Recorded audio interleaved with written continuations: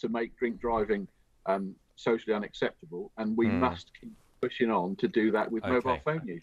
OK, Chris, we must leave it there. Chris Spinks, former head of roads policing in Norfolk and Suffolk. Thank you very much indeed. Thank you.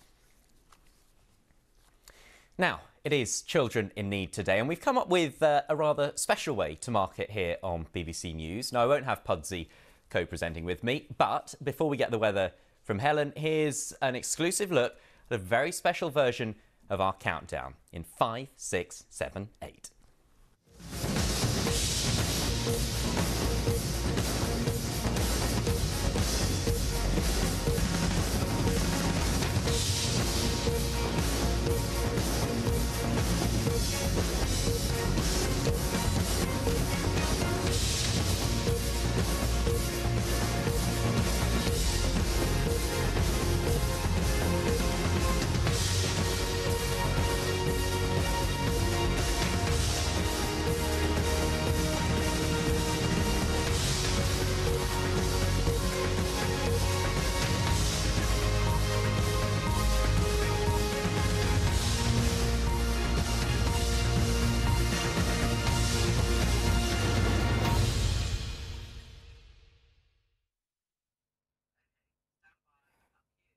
Lots of energy there. I have got Pudsey with me in the studio at the moment.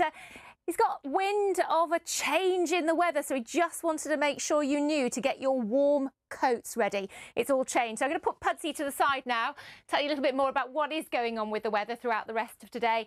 But as Pudsey said, get those warm coats at the ready. So some sunshine with us across eastern areas throughout the rest of today and into this evening's. And we've got all the rain towards the north, and it's behind that rain that we've got the cold air coming. So